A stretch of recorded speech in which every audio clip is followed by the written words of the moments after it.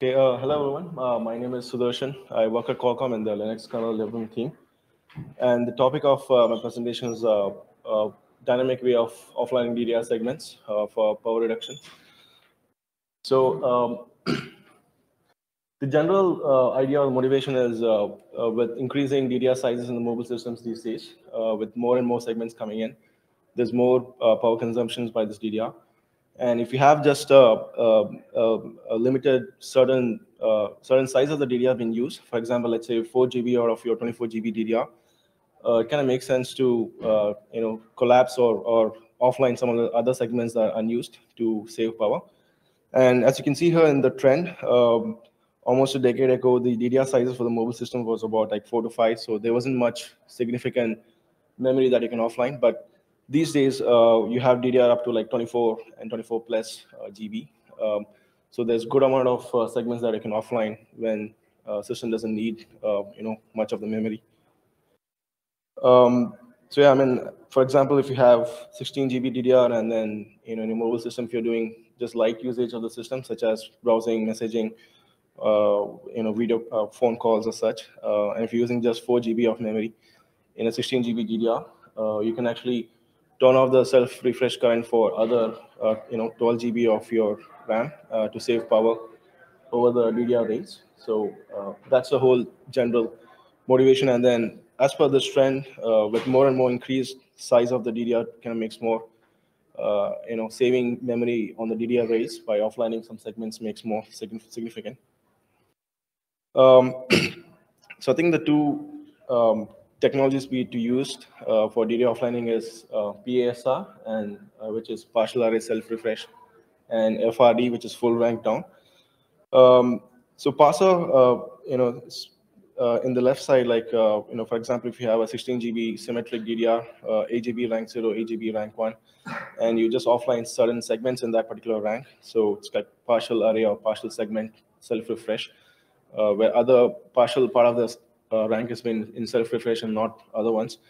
So that is the PASR technology. And the full rank down is where you have the entire rank being shut down. So the entire VDD to the particular rank has been cut off. So there's a significant power reduction there. So these are the two technologies that we use to offline segments in DDR. So yeah, the basic idea is, if you have a larger RAM and if you're using just limited memory in that RAM, we can go ahead and then offline some segments to save power. So when do we offline and when do we online? We can offline when, let's say, there's no user interactions and there's a hint that there's no memory requiring app that's going to run. For example, let's say as simple as screen off or DOS. So DOS is more of an Android concept where if you have like 30 minutes of inactivity, the system enters into DOS. It turns off the networking and other subsystems. So that's a good place where you can offline some segments. And when do we online them back? For example, if there's a screen on, or there's a memory requiring app that's been running in the background, there's a memory pressure being built up in the system, and then the system kind of requires more memory, and that's when we bring the blocks online. So there's a feature called memory-hotplug in the Linux kernel. It's same as the CPU hotplug, where we hot add and hot plug in and hot plug out memory, just like the DIMMs. So we use memory-hotplug in the Linux kernel for software offlining, for page isolation and migration. So we use something called movable zone to host this offlineable region in a given DDR RAM. So the Linux kernel actually divides the whole RAM into different zones, such as normal zone, mobile zone, DMA zone, etc. So why we use mobile zone is it kind of guarantees that the pages can be moved. And why we need that is we want to make sure that if we offline a particular segment, there's no active pages there. And even if there are active pages, we want to migrate them out to some other place. So movable zone kind of guarantees that those pages can be migrated. So it's something that guarantees most. So we use movable zone for that. So there are different usage. Power save mode, if it's a UI user option, when you enable it, we can enable this memory offlining feature. And nighttime mode, where we know that there's no user activity there, and we know that there won't be any memory requiring apps that be running. And low battery mode, that's when you can also turn on your PASR savings. And the normal mode, where even if the system is active, the screen is on, and you're doing some activity, but you are taking only few GBs of your memory, and then you can turn off some other segments. So that's another place where we can enable this feature. So now we know that we have this DDR technologies to disable to offline DDR segments in the hardware, but how do we know when to offline? How do we know when to bring them online? And how do we manage all those things? So that's the basically the memory pressure detection, and it's done by using something called as PSI, pressure store information. So this is actually the core of this feature. So pressure store information is something that's introduced in Linux 4.20 and onwards. So what PSI does is it basically just tracks pressure processes stalling for a particular resource, such as I/O memory or CPU, and it tells what is the total amount of time that the processor is stalling, or what are the averages, what is the stall during these averages, or what is the average stall during this duration of 10, 60, and 300 milliseconds. So that kind of gives a short-term, medium-term, and a long-term trend of the memory pressure in the system. And the user space can query it by proc pressure memory. And PSI has this feature called PSI monitor, which kind of tracks memory pressure in a given window, and it allows user space to actually register to some events, and then it can wait using poll or epoll events to know that if there's a memory pressure above a particular threshold. So this is something that the PSI monitor gives, and so the PSI monitor only activates when the process enters stall, and deactivates when the process leaves the stall. So it's not like something. It doesn't sample every time. It only samples when the process enters in stall state. This is one of the slides I took from Suren from Google, describing about the PSI monitor. So if you see in the first graph, the blue line especially, when it has a stall, the sampling starts, and in the given window, if the stall is more than a particular threshold that the user has been registered, it generates an event to the user space. So this allows, for example, if you want to get an event, if there's a pressure more than 100 milliseconds, you can register to that. And if you're doing a malloc or something, and the system is process stalling for more than 100 milliseconds, you'll get an event to the user space. So this can be kind of used to kind of monitor pressure in the system.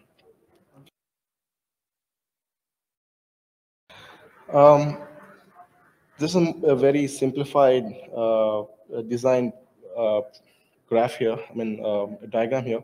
So we have two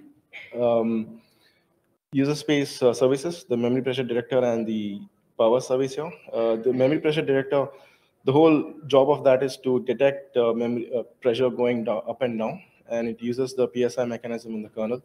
And this is purely written in C++. It's a native daemon. And the power service is a Java app that listens to Android intents such as screen off, screen on, and idle mode. And this kind of talks to a central entity or a central manager called as the PASR manager, which listens to all the requests from these clients, the memory pressure detector and the power service. And the clients actually send requests based on priorities as well, like low, medium, and high. And the PASR manager kind of decides. It's like a voting mechanism where it decides which service, which request to honor, and which request not to honor. And the PASR manager talks to the kernel space via sysfs writes and system calls, such as echo offline to memory 15. So that's more of a memory-hotplug sysfs node. And we have a kernel driver that's registered to memory-hotplug notifier, which notifies the driver when the memory is going offline and offline is done, and when the memory is going online and then the memory is online. And then beyond that, the kernel driver talks to other subsystems to do the actual hardware offline and online. This is more of a time graph here. Like when do we enter PASR and when do we exit from PASR, meaning when do we do offline and when do we come out of offline. So after boot, we wait for some idle time, and then if there's no user activity and there's no memory pressure, and if there's free memory in the system, we do a offline of low priority. And once we receive a screen off, we do a offline of medium priority, and then when the system enters DOS, we do a offline of high priority. And when we exit or when we online them back is when if there's a user interaction such as screen on or app launch, that's when we know that there's a memory requiring use case that could run. And whenever there's a memory pressure building up in the system, we try to bring the memory blocks online. So this is a graphical representation of the stalls. The black one is the overall stall, the memory stalls, or the processor stalling for memory. So you see that if we do an app launch, the stall kind of shoots up, and we have two thresholds here, like 200 milliseconds and 50 milliseconds. 200 is a critical one. So if the stall is more than 200, we know that it's a critical memory requiring app has been run, and we online make some memory there. And all the small humps over there, or the app usage where it uses some bit of memory. And once the use case is done and the pressure is down and it's been idle, system is idle in terms of memory pressure for about, let's say, 10 seconds. So that's a good hint or indication that there's no memory requiring apps, and that's a good place where we can trigger some offline and let the PASR manager decide based on free memory in the system. So power savings, I mean, the more you offline, actually, the power saving is kind of linear. And I think this goes with the trend where the power saving on the DDR rails becomes more significant if you have higher DDR densities, like 24 and above, where you can do things like FRD, like you can turn off a full rank, or you can turn off more segments for more power savings here. One question. Any questions? Yep. 1 minute. Okay. So what's your block size for the offline? So that depends on the DDR like the geometry actually, but usually it's like 1 GB is the block size. So you have like 15 segments. So each GB is a block for. Yeah, each GB is a block. Yeah. So that depends on if it's a Micron or Samsung DDR. So depends on the DDR geometry, but usually it's 1 GB is the block size. And did you see any penalty when you online again? Yeah, because so memory we have made sure that he has to rehash it, right? Yeah, so we have made sure that the online time is like very low, like 200 microseconds is the latency when you get a memory pressure, and then when things are like online. So yeah, we have made sure that performance-wise there's no impact in terms of latency and everything. Yeah. Okay, thank you.